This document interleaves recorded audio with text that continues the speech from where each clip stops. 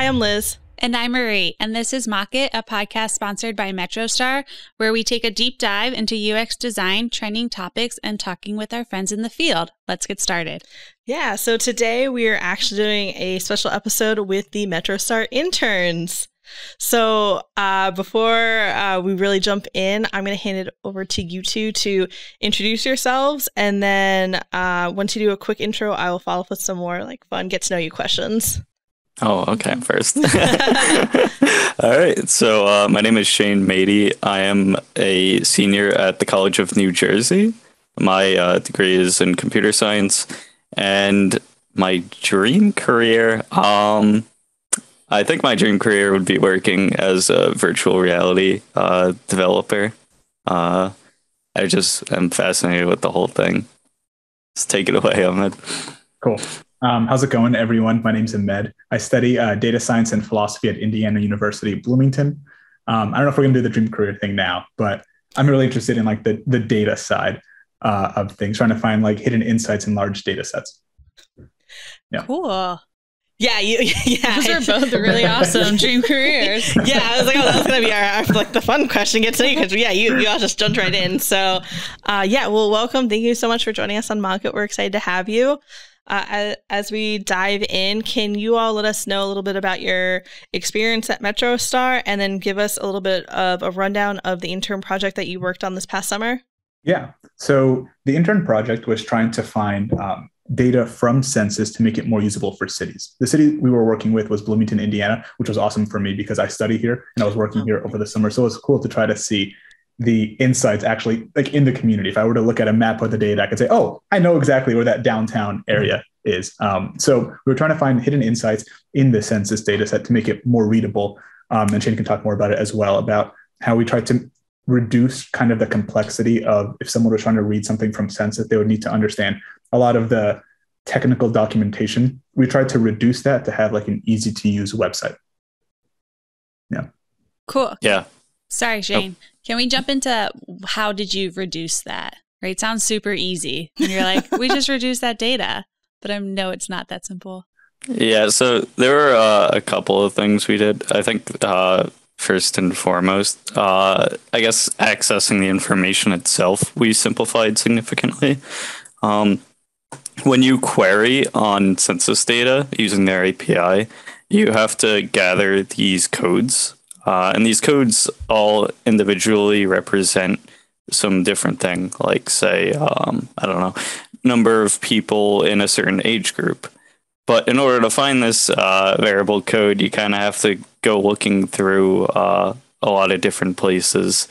And once you get that, you also have to query the geography specifications. So what we've done is actually convert it into something where you could just specify a subject. So if you're looking at age groups, you could just type in age groups and you'll get all the information you want. Another big thing, census, when you query it, you can only do it 1 year at a time. We've made it so you could query all the information at once.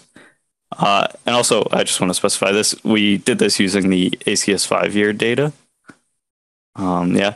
What is that? And why is that important to call out?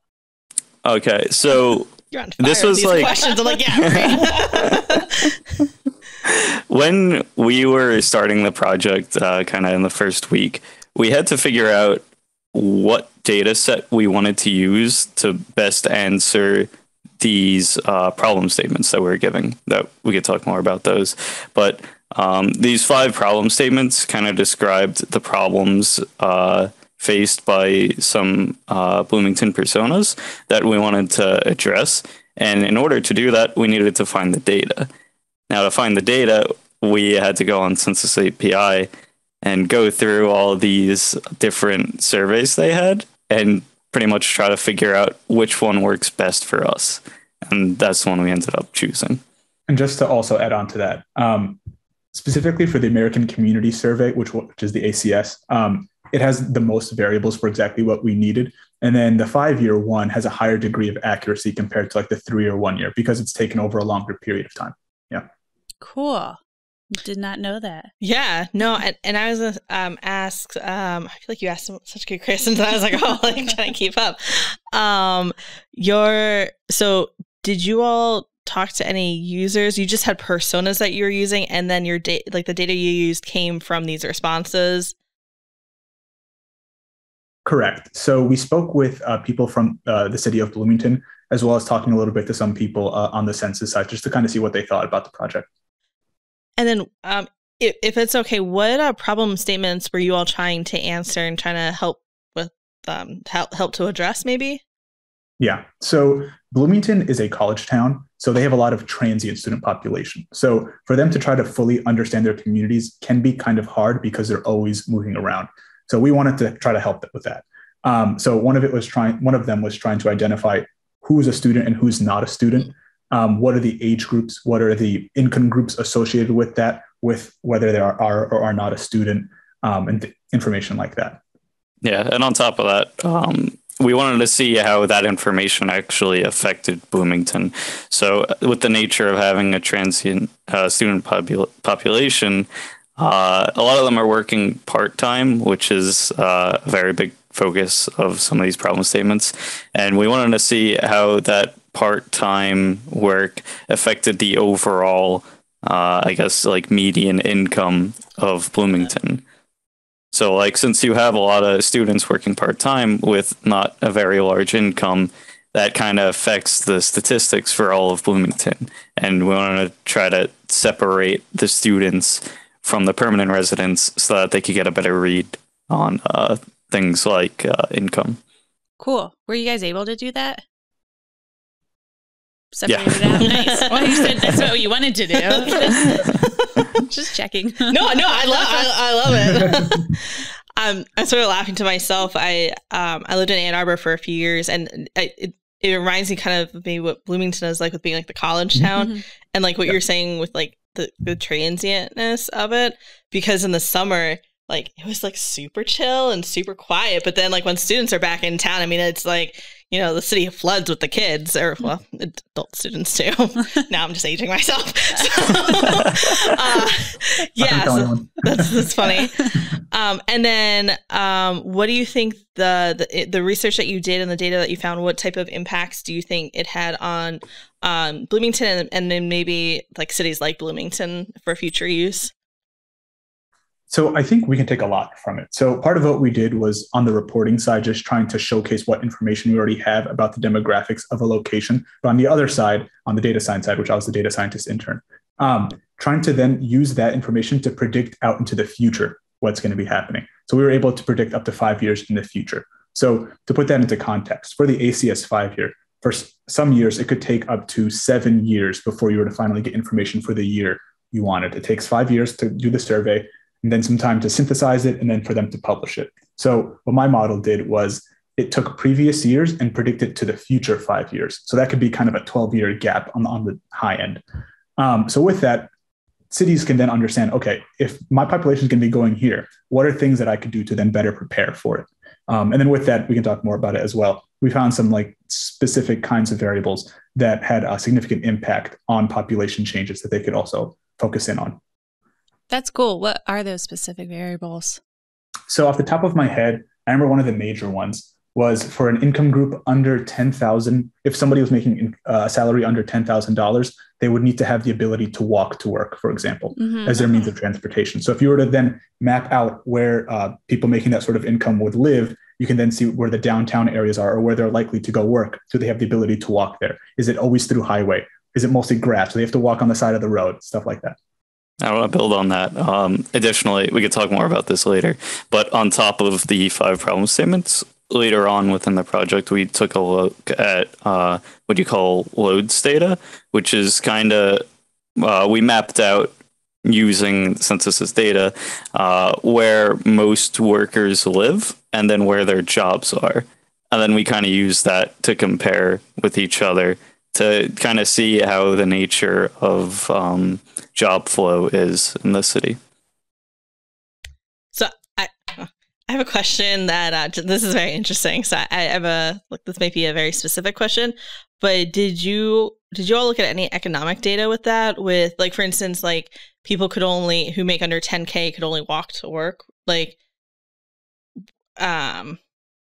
was there like like rent prices, for instance? Like, I assume you're probably, depending upon how far people are willing to walk, you only have like a mile, maybe a mile and a half, like distance for where they could work. Did you ever look into like housing prices or how housing affected that, or is that like out of scope? And this is just like totally curiosity from what you all have been saying. So we didn't directly look at that. And part of the difficulty is if, let's say, we wanted to identify a specific income group, census does something in a way such that we cannot ask for more than one thing at one time and then get kind of the intersection of that. So if we wanted to say how many people of a certain age group and then income, we would get two separate answers that were not related. It was not people of that age group for an income. So trying to combine housing information with that would be too hard. That was I didn't know that about that. Yeah. Bummer. Yeah. They do that. Yeah. At the beginning of the project, like the very beginning, when we were handed pretty much like the assignment, what we wanted to do, reading through all the problem statements, I was like, oh, this will be a piece of cake. We could just like pair two variables together and get the information we want. Little did I know you can't specify. You can't be like, okay, I want someone who's enrolled in school and also has this income, or something like that. You can't really do that. You have to find a specific variable that would describe both of those things. Yeah. And part of why census does that is so that people could freely write down all their information as needed without having somebody else saying, especially if you're in a more kind of farmland kind of area, if there's only two people in a zip code, you can pretty much tell all the information about it. So they try to disguise it in a way such that you can still get actionable insight without necessarily knowing too specific information. I think they have something called the 72 rule, with after 72 years, they're then able to release it. And I think just this year, they've released something from 72 years ago where you can find out full information about a person. Yeah. Wow, this is cool. This is interesting. I had like a really morbid thought about, did they release it after 72 years? Because like, I don't know what the average like lifespan is, but I feel like it's around there. That's exactly what it was. Yeah. At the time that they enacted the rule, that was the average life, or I think 71 might have been the average lifespan. So they did 1 year extra. Yeah, something like that. Yeah. It's not morbid. It's connecting the dots. Very realistic. Yeah, realistic. It's like, that's not helpful for anyone besides my personal information is out there and I'm no longer here. Yeah. My dependents can learn about it. I think even Ancestry.com, something like that, they integrate it with it. So as you get information about you, you can find information about like the areas that your grandparents might have grown up. Yeah. Oh, that's cool. Yeah. So with your internship and then also in regards to this project, what's one thing that both of you are super amped up about? It could be the internship in general about, working at MetroStar, or it could be something project specific. Tough one. I guess just my whole experience at MetroStar. It's been really nice working with everyone here. I'm a big fan of everyone here. Everyone's really nice. I've just really enjoyed the experience. And I've also learned quite a lot working through the project. Awesome. For sure. 5 minutes of trying to figure out a problem by yourself is worth a semester of somebody just telling you what to do. So actually being able to like scrape your knees and try something out, invaluable. Oh, great. Well, that's like, I feel like, everyone wants that in a job. Wants to like dig in and learn, and then you feel very accomplished when you kind of get into it. And, just like you're saying, you're not told, you get to discover. Mm-hmm. Right. Or Very like, sorry. Like you did your PMP, how it's like PMP Island, or how it happens in the real world, or right. It's nice. Like, right. You have how it's supposed to go when you're in school or learning anything. And then you like get real world applicable experience. And you're like, oh, okay, we'll adjust. Yeah, that's the thing. Cause like in school, you're handed a project and the professor is kind of, depending on the lessons you've had prior to this project, you kind of know how your professor expects you to solve the things within this project, like certain methods of coding, I suppose. But when you're doing this in a real world environment, you have this problem, and you're up to yourself to figure out how you want to go about this. And obviously you want to make sure that it's the best way to do it, because you need to make sure it's scalable for the rest of the project. Yeah. So if you all had 10 more weeks here at MetroStar working on this project, what little nooks and crannies would you want to dive more into? That's a good one. Yeah. For me, I would want to do more on the predictive analytics mixed with actual physical location information, trying to put it on a geographic sense so people could say, okay, if something is going to grow, where exactly is it going to grow and why? And trying to bring kind of both of those sides together. I think for me, I would just like to, try to finish up everything we were working on. We didn't necessarily get to all of the problem statements or like reach full completion with like the loads data. And if I had the extra time, I just want to kind of sort that all out and make sure it's all done. Cool. And I know. Go for it. Oh, sorry. I was just going to say, I would also like to explore some other things, like maybe building. We used Fast API for our API, and it kind of created its own page for the user to query information.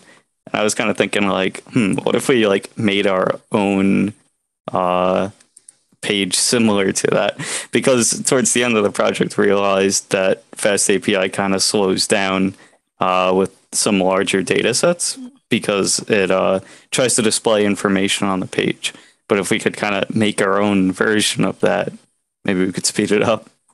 Nice. Cool. I was going to take it back a step. I know, Ahmed, you said you were a data scientist, and if you wanted to go through what that role is, that'd be great. And then Shane, I'm not sure, I don't recall your position.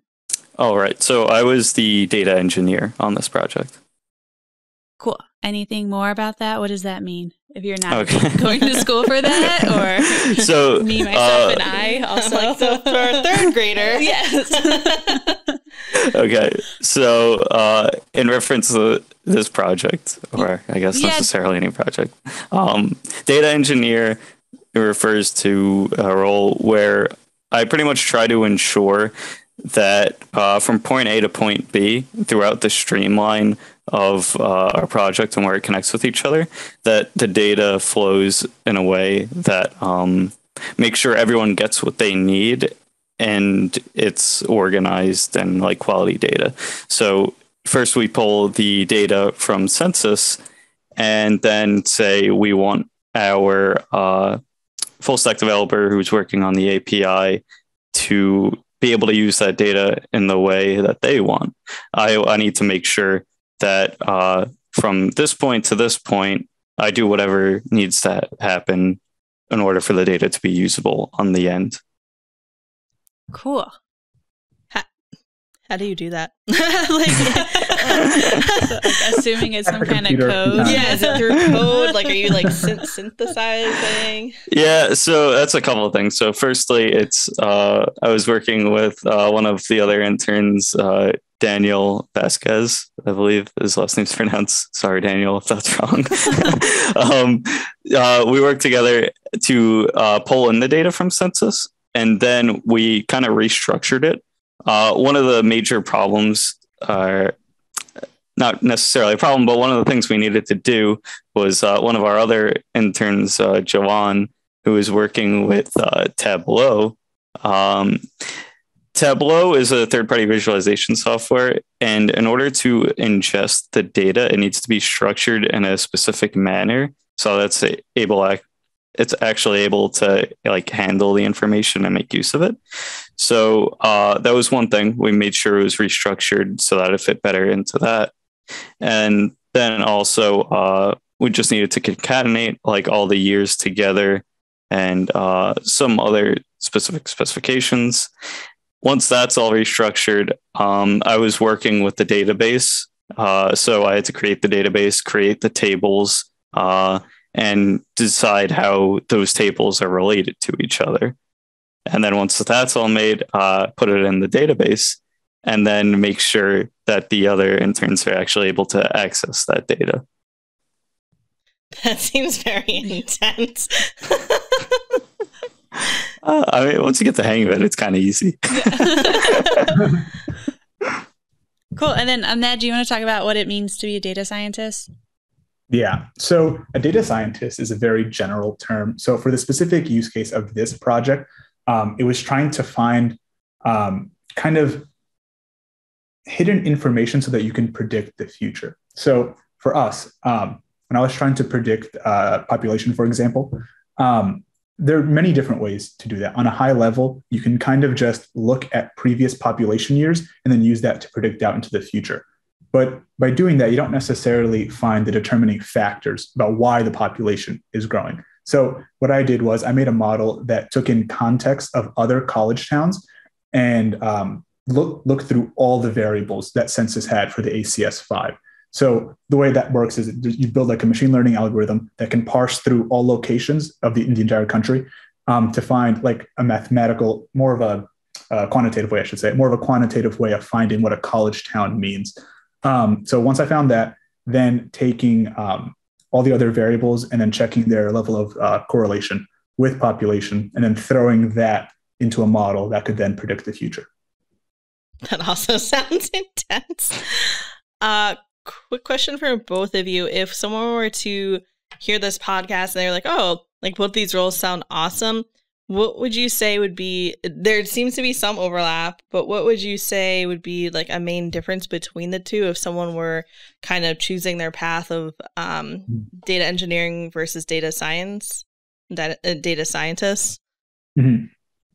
So I suppose I would say when it comes to a data engineer, you're kind of like, I suppose, handling the data, maybe doing some restructuring and making sure that it's accessible from the other members of the team.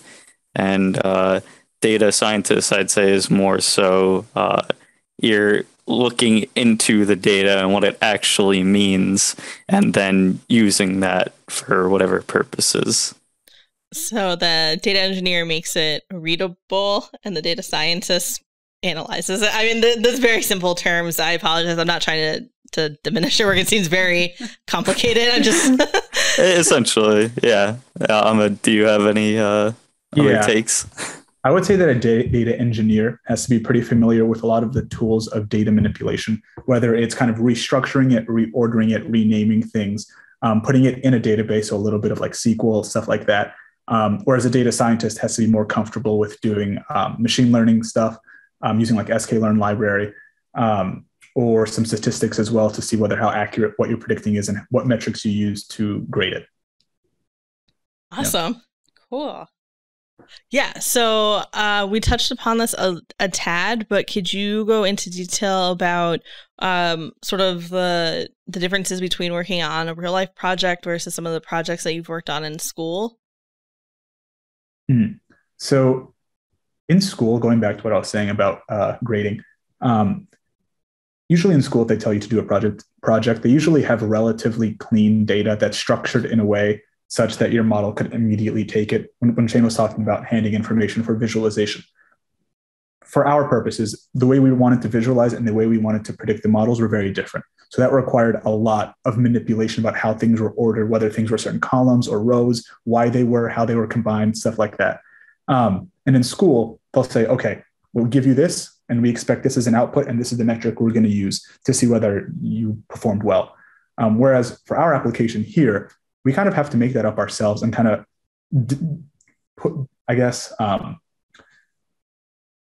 provide a reason as to why we think this is the best metric to use. And then trying to discover, okay, for this exact use case, I think this method might be better versus for another problem statement, it might be something else, and so forth. I'd say there's two major points. Firstly, building off of what Ahmed just said, when you're handed a project in school, the professor has already worked out a solution that they expect you to follow. So, if the question is like, I don't know, use this data to derive this information, that information is stored within the data. Like, there's no doubt about it because the professor, assigned it to you and you're expected to get it. With a real world application, it's like, okay, we want to answer this question about this city. So you go to census and you look for data related to that. And you're like, okay, I think this is a good approach. Nothing guarantees that approach will get you the information that you're actually looking for. So it's kind of just, up to you to figure out what's there. We've run into situations where we were trying to answer a problem and we think we have a solution. And, you find out that maybe it's impossible to answer that question because the data just isn't there. Yeah. And then I guess the second point I was going to say is when you have a school project, you have a hard deadline. You're going to be doing the project, say, usually, I don't know, maybe 2 weeks you have to do a project. And, you do it from point A to point B and you submit it. With real world scenario, it's, you have your sprint team, you have your daily stand-ups, and you kind of figure out what you're doing along the way. Of course, you have a general idea of what you want to accomplish, but, every day you're building on what you built on yesterday. And, you just kind of see where the project goes from there. Awesome. Yeah, it's very cool. I looked over at you when you're talking about some of the agile stuff. I was like, oh, Marie should be happy. So can you tell people who are listening and potentially people who would be interested in an internship at MetroStar, sort of what led you to MetroStar and what previous experience you had when you were applying to MetroStar and sort of that, like the intern process as a whole? So for my part, what kind of pushed me to looking more into MetroStar was I was at an industry conference and there were a bunch of data scientists sitting on stage. And one of the data scientists was from MetroStar. And I was like, well, this person really knows what they're talking about. I want to know where they're working. And I kind of wrote it in my notebook and then I applied later on. Oh, awesome. Yeah. I think mine is not as interesting. I was just kind of looking for an internship and applied to almost anything I could find.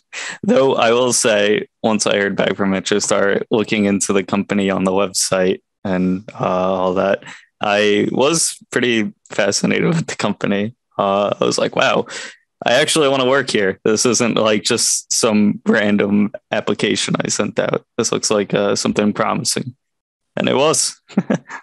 Awesome. And do you have advice for those who might be applying to internships? So, again, I would just apply to anything you see. Once you hear back, you'll be able to figure out if this is something you really want to do or not. But, it's important to just apply to as many as you can because, almost everyone our age is applying for internships to everywhere. There's a big pool of applicants for every position. And you want to make sure you're part of those pools. Shane, I will say your comment is so relatable. That was exactly my same philosophy for getting my first job out of school. Like once you're graduated, I was like, every day I am applying until I start hearing from people. So I'm with you and would look at the companies, right? So I could customize my cover letter. Yeah. But yeah, it is. You just got to keep going, throwing it out there. So I totally relate to your feeling of I just applied everywhere and then got really lucky and was like, this is cool. Yeah. Yeah, really. I found that trying to do things that didn't scale worked really well. So trying to spend a good amount of time at an individual company, even if it doesn't work out, because you can only do that for so long, trying to research more about it. If there's somebody that's already working there, kind of reaching out to them, asking what they think about it. Mm-hmm. And doing that approach worked really well. Because I think doing that helps you kind of get your foot in the door. And then once you're there, then it's going to be about your projects and other things that you've done to actually get you the job. But yeah, that's what I found worked really well for me. Nice. So did you reach out to that data scientist that was at the conference as well? For that specific one, I did not actually. Oh, okay. No. Yeah. But in other opportunities you have. Yeah, for previous jobs that I've had, that's usually how I've gotten them. Cool. Yeah. We had completely opposite approaches. I was thinking that when you both were answering. I mean, the other approach, I've also done that in the past. I call it like almost like the machine gun versus like the shotgun approach kind of thing. But yeah. Awesome. And then what advice do you have for people who, once they land their internship at MetroStar? What to do? Yeah, like any advice for, sorry. That was how to make the most of it. Yeah, sorry, that was not a complete question. No, you're fine. Thanks, Remy. For me, whenever you're given a problem, there's usually things that you don't want to just do when you're asked to do them. It's you want to anticipate, all right, now what? After I did this, what am I going to do next? I'm trying to have that understanding. And maybe even meet with the manager saying, what can I do to kind of excel in this position? Like, I don't want to just know what the minimum requirements are. What is looking good in their opinion be, and trying to do that. Yeah. And building off of that, when you're working on the project, I think it's really good and really important. I wouldn't even say just in internships, I suppose jobs in the industry as well. When you're building something, just think about how this is going to scale out into the future. From day one, when we were trying to figure out how to make queries on Census's API, the question wasn't just, okay, how do we query for the specific information? We were like, okay, how could we structure an automated query so that we could query for whatever information we end up wanting? So you always want to account for what's going to happen next. And another thing, whenever there's any sort of opportunity to try something new, go for it. If they're looking for someone to work on, say, the EC2 servers, something I worked on, it was just kind of like, okay, who wants to work on this? I said, I'll do it. Number one, it's going to, make your bosses like you more because you're willing to do whatever they want you to. And number two, you get a lot of experience. You're here at the internship to learn. So you want to make sure you do everything you can to learn, so get out of your comfort zone and pursue those things that you don't already know. No, that's great advice. I feel like we apply that even in our jobs now. Like there's stuff that we volunteer for where they're like, oh, we need to do this. I'm like, I'll do it. I don't know what I'm doing, but there's a great support system at MetroStar for you to ask those questions. You're like, hey, so I said I would do this task. I've done like some research. I like kind of know what I need to do.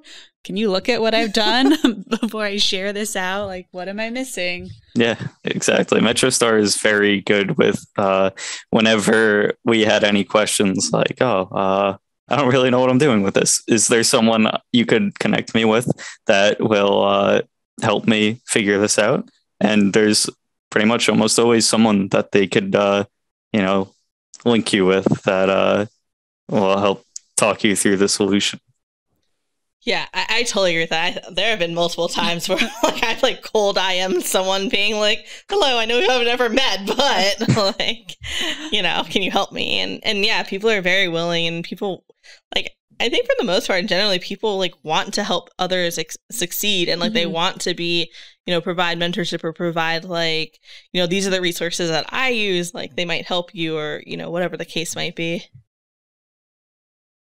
So before we say our goodbyes and thank you for joining us, we ask one fun question at the end of each of our podcasts. And so this question is for both of you. And it is, if you could live in one digital space for a month, which one would it be? For example, some people have said MySpace. It could be an app, an online game, a website, anything. Mm-hmm. I guess what does live in a space mean? Think Wreck-It Ralph. Yeah, Wreck-It Ralph. Okay. It would probably have to be some fantasy game. I want an experience that I couldn't normally get. So I don't know. Play some really cool game. Nice. When he said, I was like, Zelda? That's the only fantasy game. I mean, yeah, that works. Vintage. That works. Yeah, I'm good. Dating myself this episode. I was thinking the Nintendo, you would have to blow on it to get the dust out and then pump it back in. That's exactly what I was thinking of. Oh my gosh. Really random tangent. The new Buzz Lightyear movie, they reference, because he has his automated autopilot thing. He has to pull it out and blow into it and push it because it's going back. It's like back when Toy Story came out. I appreciated the nostalgia. Yeah. Yeah, I got to check that out. I will too. For my part, it might be Google Maps. I'm a huge fan of kind of like their UX and UI, the exact opposite approach of Shane. This is the most real world you can possibly get. But something about the way they were able to put so much information, literally the entire world, on a single device that anybody from like 8 to like 88 could use it and completely understand how to get exactly where they want, how they want it, any method of transportation, and just that amount of information in such a simplistic way is beautiful to me. Awesome. Yeah. I like the road view. Yeah. So, yeah. You can go. I think you should get a plane. Oh man. You don't want to be like Taylor Swift and get called out for all her emissions. But in her defense, she said other people do use her plane. Oh yeah, I heard about this. Yeah, do you know? I don't know how appropriate this is for this episode, but with the plane icon, you gotta have a private jet to use Google Maps that way, and then you get in trouble. I get that, but you two aren't Swifties. Helen and all my friends were talking about this, so I bet if you didn't hear, I think Taylor Swift, they released like a list of the celebrities with the highest like carbon footprints, I suppose, with like the numbers of emissions, and they released it, and Taylor Swift was at the very top with like a significant margin between her and the second place. How many people are they carrying? Are they doing it per capita, like per seat kind of thing? How many people are transporting, or just her plane? Well, no, because it was, first of all, her private plane, but I guess that's under her name, so it's like her, and then she went out to say that she lets other people use her plane, so that's counted under her too. Yeah, like her like team behind her was like, oh no, but she's so generous, and other people actually use her plane. It's not all her. It was like, still, that plane is still contributing, but love the attempt. Yeah. So that's a random how we got from the plane icon on Google Maps to that. After you guys asking that question so many times, where would you both want to live? In what digital space?